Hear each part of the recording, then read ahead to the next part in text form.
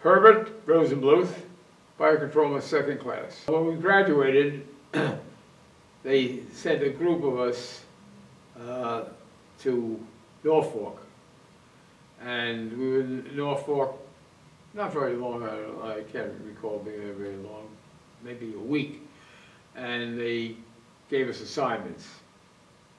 They didn't ask us what we request or anything.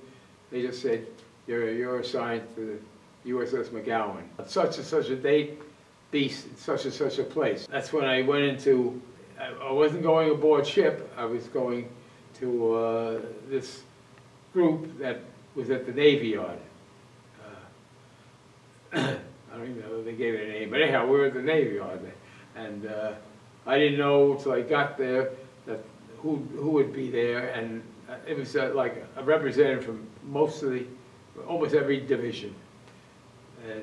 To become acquainted with the ship, although we weren't doing anything. We didn't have assignments to do anything except being in the, we had a job that we came around once in a while that you had to be locked up in the radar room overnight to guard the radar.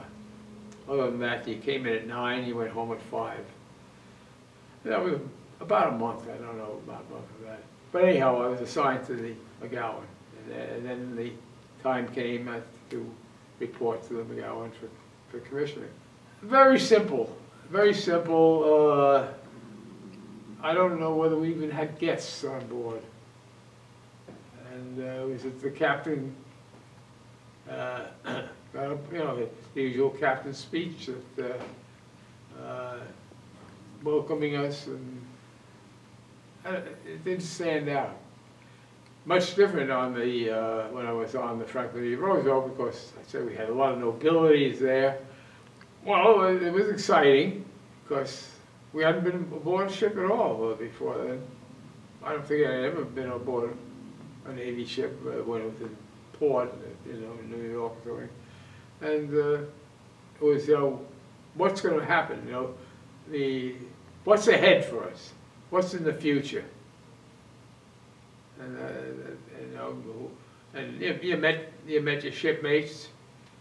You found your sleeping compartment, and things like that. And it was the same, sort of the same feeling when you went into service. You know, what's it going to be like?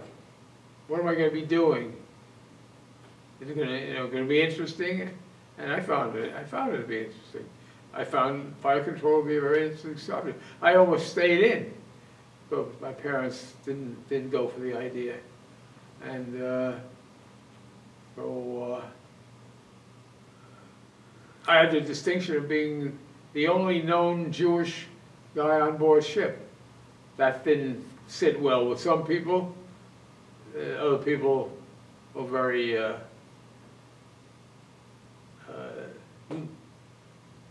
disinterested in it. It didn't bother them a bit. I mean, I say the only known Jewish. There was a guy, when I stood watch in the plotting room, we had to have an electrician sit with us. He had to be on watch there too because of the stable element. And something about him, I figured he was, although his name wasn't too much, and he didn't own up to it, and he didn't acknowledge, and he knew who I was, but he didn't. And I found out later, much later on, when I used to go to reunions, he never came, but later on, we got a notice.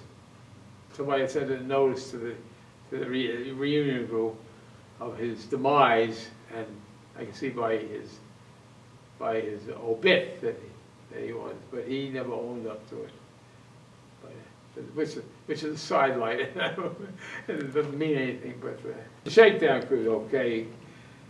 Shakedown, we got on board ship, they were on board ship, and we went out in the Atlantic, and it was cold. It was cold, very cold. I think it was November, and we went out.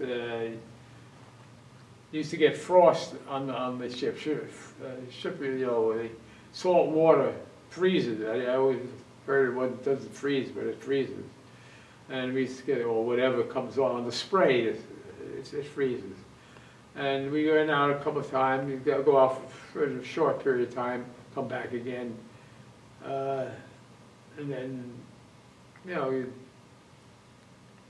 go about just not doing a heck of a lot. And we did that a few times until they were satisfied that things were working well. And then we started, we went down to Gitmo, what they call Gitmo, Guantanamo Bay. And we fired our guns. As we fired the guns, I think we fired them at also, I think they had things that they towed along the surface. And we had one Liberty in Bermuda. And then we came back and they had to do some repairs, some other problems. So we had to go into dry dock. I think they had the main drive shaft wasn't turning true, and they had to fix that. And then we came back, and I know we ran into a bad storm around Hatteras. Everybody was seasick, or not seasick, or feeling, you know, queasy, and then went through the Panama Canal. Well, for a while we were sightseeing, but not long. You know, we like the ship's going fairly slowly, and you're not, you know, you say, well, I've seen it, so it's. I don't recall that it was outstanding scenery. But some places in the world I've been, it was outstanding. But you know, watched it, and then we were on watch. Then you had your watch too, and when you weren't able to stand there and observe, and then you were sleeping too sometimes. So you weren't awake the whole time. Stopped at Panama. Stopped at San Diego.